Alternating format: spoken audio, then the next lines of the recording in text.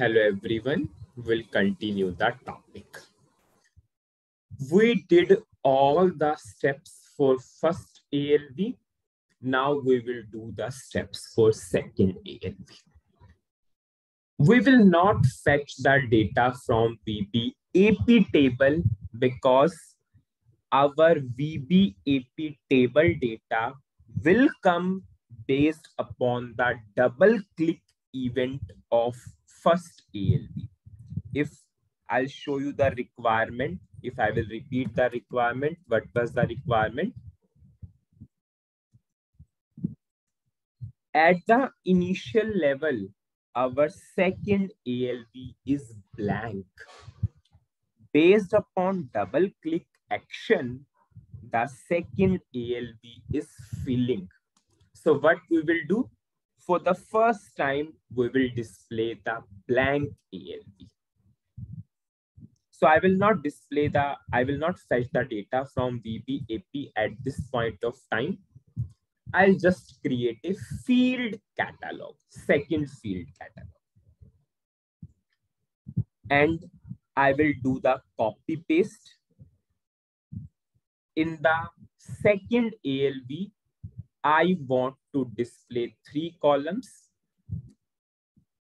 So I will take 3 columns. That is our field catalog 2 now.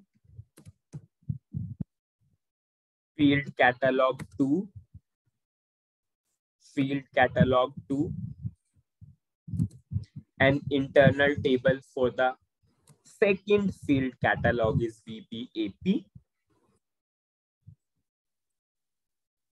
Second column is postna.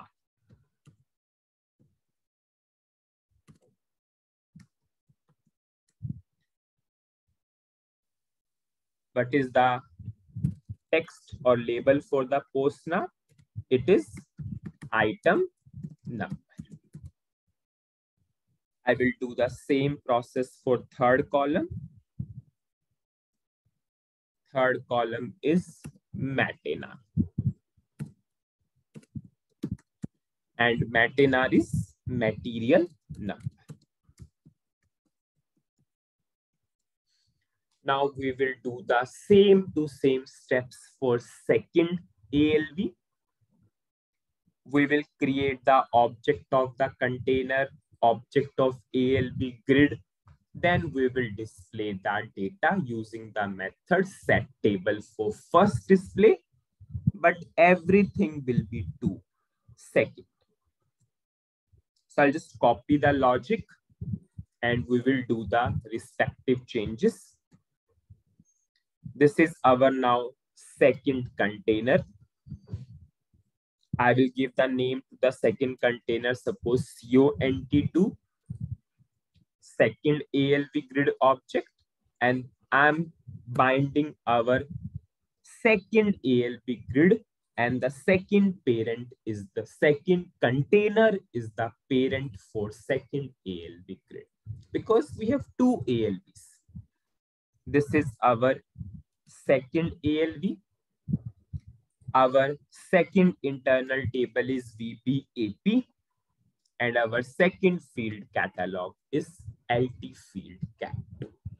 Just the conclusion is, whatever we did for first ALV, we did the same thing for second ALV. Just we have not fetched data because at the initial level, the data in the second ALV will be blank. So we did the same steps for the second ALV. Now, we all know we have to design the containers now in the screen. How to design? Firstly, I will go for a screen number. I'll call the screen number. I will double click and create the screen number.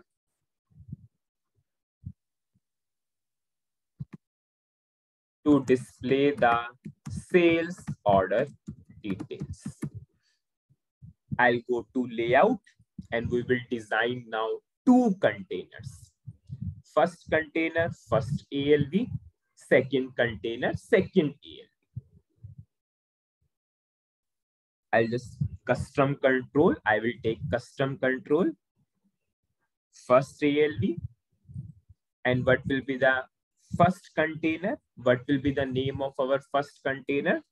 CONT1. If you remember, we gave the name as CONT1. Now I will design the second container and I will give the name as CONT2 for the second container. In first container, first ALV grid will display. In the second container, second ALV grid will display. I will save this and I will activate my program.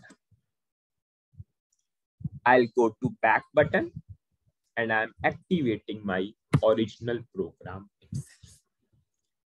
I will show you in debugging mode how it will work. I'm putting the breakpoint and I will show you how it will work. Desktop 3, most preferable desktop. Data from first table is fetched, 82 records. Now our field catalog, first field catalog is generated. You can see our first field catalog generated. Our first container object created. Yes, our first ALV grid object created. Then we binded our data, first internal table data with the first field catalog. We generated our second field catalog. Our second field catalog is ready. Our second container object is created. Our second ALV object is created. And we binded our second data with the second field catalog. And in this screen, we designed the containers. If I will go for OK, you can see the same to same output. In this first ALV, data from VBAK table is displaying. Now, based upon double-click action, we have to fill our second ALV. This part will continue in the next video. Thank you.